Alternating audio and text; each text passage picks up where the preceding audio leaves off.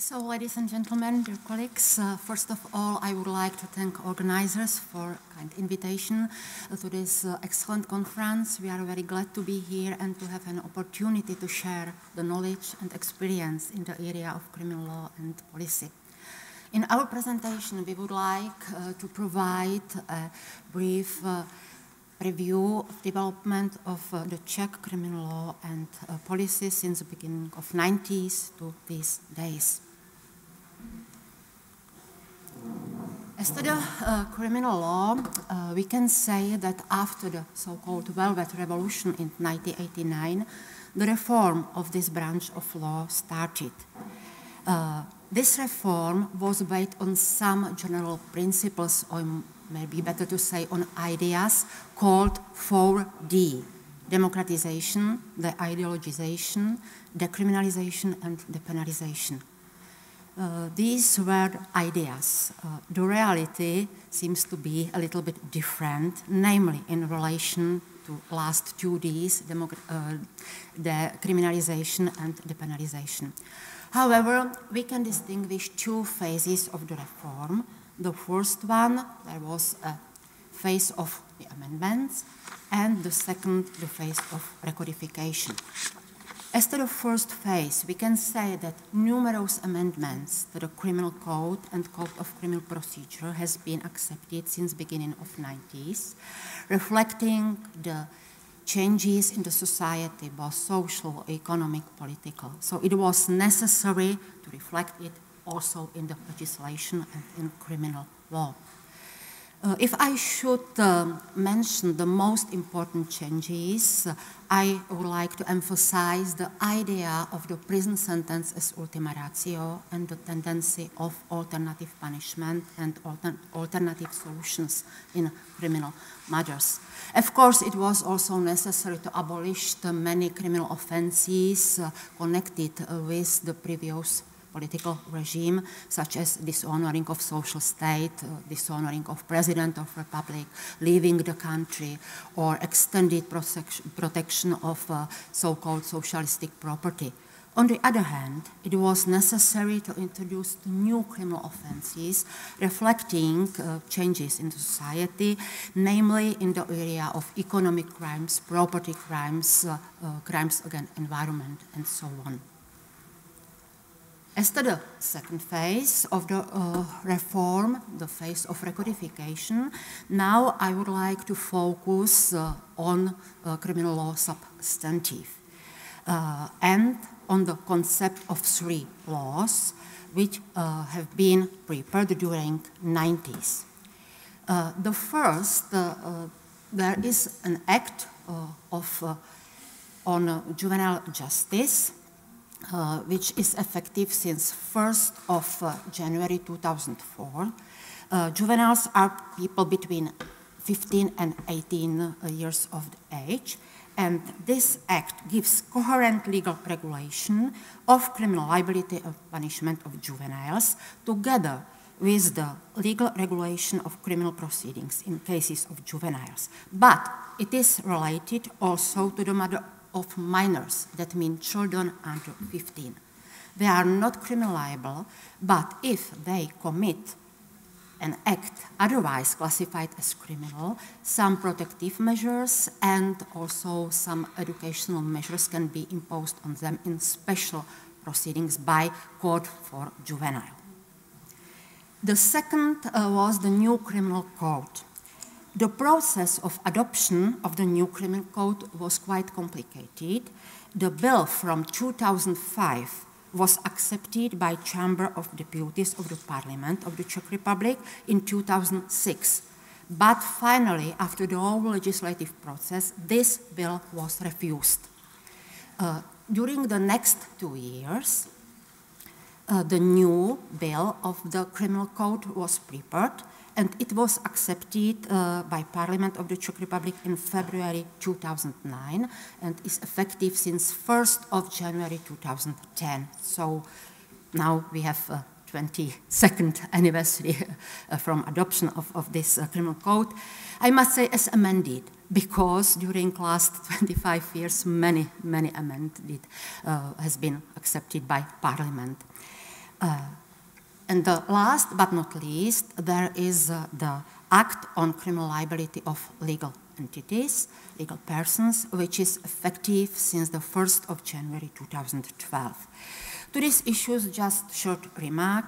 We can say that introduction of corporate criminal liability is a significant change in the existing theoretical concept of criminal liability, namely in relation to basic principles such as principle of individual criminal liability of natural persons, principle of liability for a guilt, principle of personality of punishments.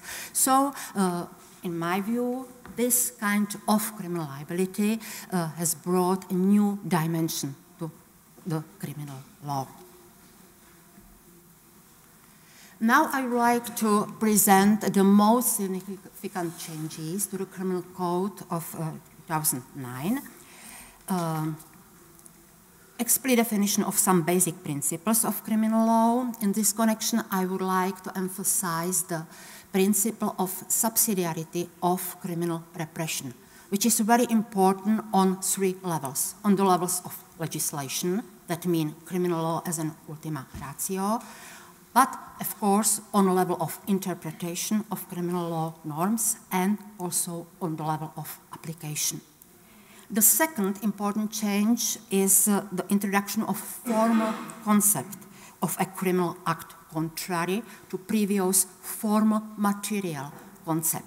But we have no clear formal concept because it's connected with the material corrective of the principle of subsidiarity of criminal repression. So finally is a similar like in previous legal regulation.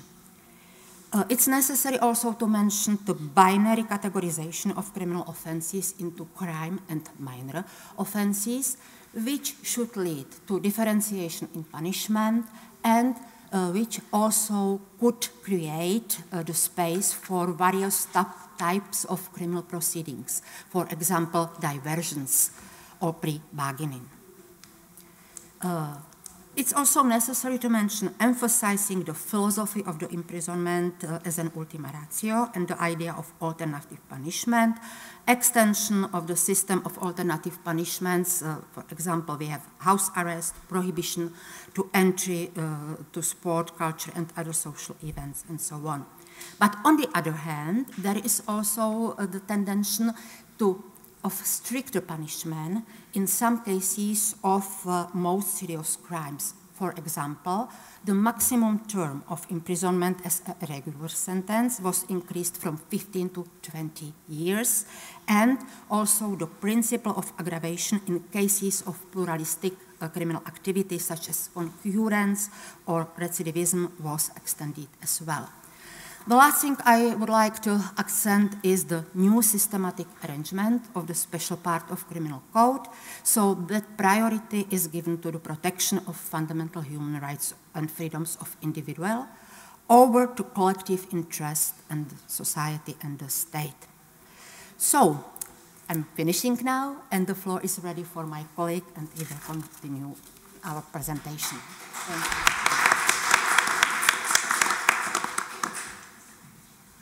Good morning, ladies and gentlemen. I will continue with the Criminal Procedure Code, and I again go back to the early 90s. There was the first idea to make a recodification of the Criminal Code and Criminal Procedure Code together, just to come effect in the same time. But unfortunately, it's failed. As my colleague mentioned, our Criminal Code was adopted in 2009, but we still have a Criminal Procedure Code adopted in 1961. Came to effect in 1962. I just today understood that we didn't have any conference celebrating the 60th anniversary of this Criminal Procedure Code. But now the main goal of the Ministry of Justice is to make to new recodification or new codex of Criminal Procedure Code. It's like a target. That's why there was prepared a special commission under the supervision of the Ministry of Justice consisting of judges, state prosecutors, attorneys, member of Ministry of Interior, Minister of Justice, academic staff to prepare this new criminal code. This commission was working, I mean, I have to just tell you, I'm talking about the last commission for the recodification, was working for almost 80 years just to prepare the new codex of a criminal procedure code, but we have to count the 3 years of this strange COVID time, which all activity was interrupted. In that time, this proposal is currently under comment procedure, but just philosophical question is how long will be this comment procedure and how long take the legislative process in our parliament to adopt the new criminal procedure code. For the Ministry of Justice, it's a priority right now, but who knows? When I mentioned that our current code of the criminal procedure was adopted in 1961, of course you can imagine it was adopted under the, if I can say, the supervision of some legal advisors from Soviet Union. But it's necessary to tell you that in that time, compared to other socialist countries, it was one of the modern criminal procedure code in the Eastern Europe. If I speak about the most significant changes of the criminal procedure code, every amendment has the same goal. Just make criminal procedure quick, fast, make evidence easy. I have to be just very honest. It's one of the reasons why we are quite often losing cases in the Strasbourg. We don't have a problem with the fair trial, but for the length of this criminal procedure. Sometimes it's incredible long. Okay, we just wanted to make some acceleration of criminal proceeding. We have a shorted preparatory proceeding. We have a trial proceeding before a single judge. We have time limits for the length of the pretrial proceedings, but we don't have any limits for the trial in front of the court. That's why preparatory proceeding can be really very quick, but the trial in front of the court can be 3 points. The other amendments just wanted to shifting the burden of the proof to the main trial to make the preliminary proceeding as a supporting part of the criminal procedure. I think we can say, maybe it's in your country, I mean talking about the Hungary, it's the same. The first time you just make an interview with the police officer. Afterwards you are going to the court. And sometimes it's repeating many times. And as, for example, witness, you are totally, just to be polite, exhausted. And your ability to remember is just going down and down and down. Of course, another amendments are strengthening the rights of the victim and injured party, because from the early 90s, we just care about accused, we just cared about defense, and unfortunately, we forgot that there is some victim. That's why we just want to make the rights higher. That's why, for example, we have the institute called the confidentiality of identity of the witness. If the witness is afraid just to speak in the case. If I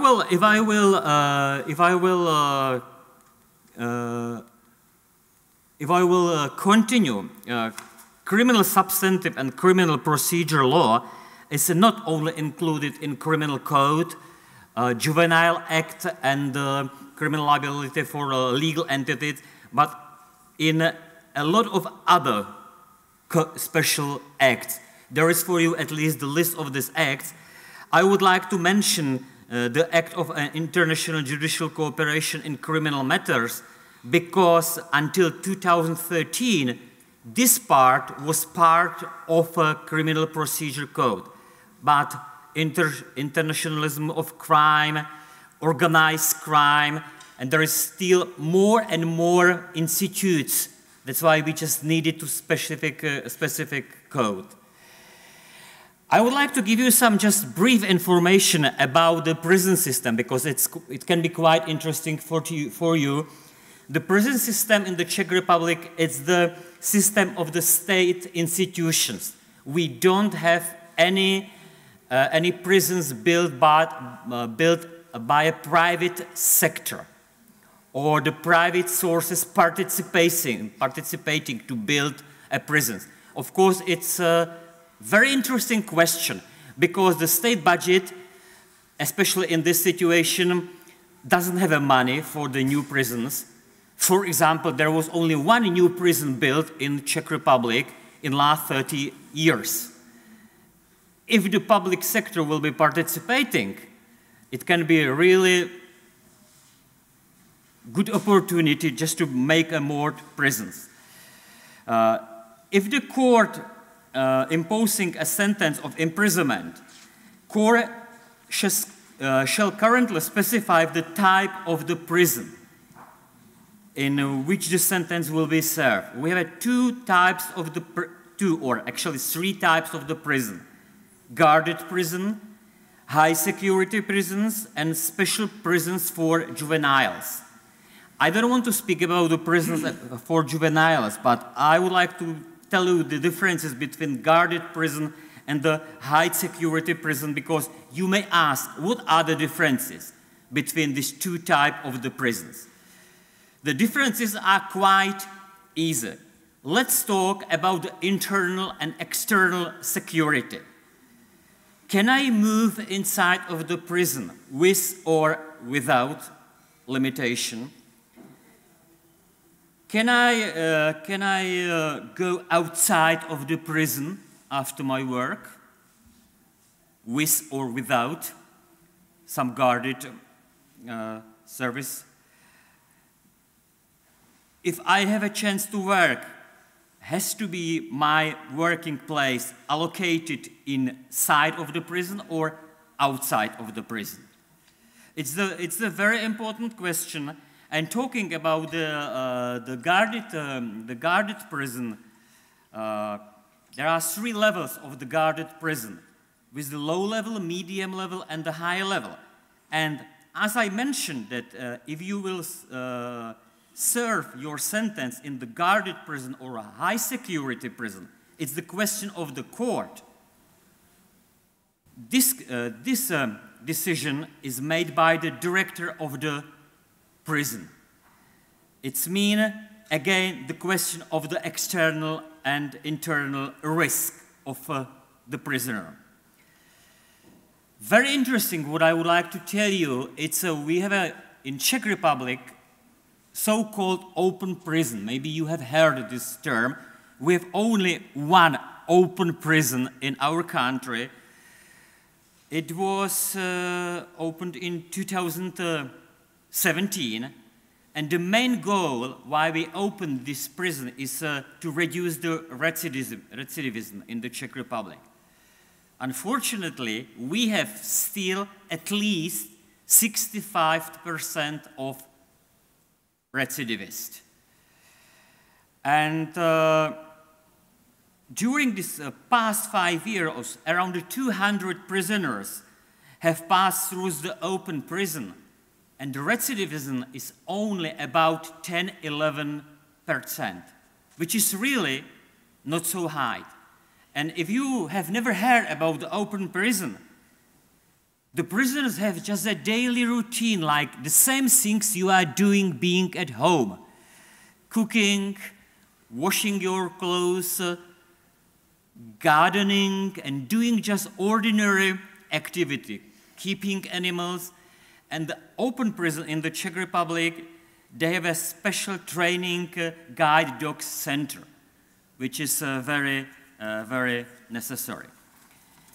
Just to make quite brief conclusion about this part. The criminal law, it's still developing. Even if we are talking about the criminal code or criminal substantive law or criminal procedure law, it's still developing, and the criminal law has to be able to reflect the modern trends, the modern problems what we right now have. And just going back to the Criminal Procedure Code, one of the key current objectives of the criminal policy is to make, finally, to make, not make, we made it, to adopt a new criminal procedure code. It was my pleasure to share with you the information about the criminal procedure code, and it was, of course, pleasure of my colleague to share the general information about the criminal law in the Czech Republic. Of course, if you have sometimes during the afternoon any kind of questions, we are just ready to answer you. Thank you very much.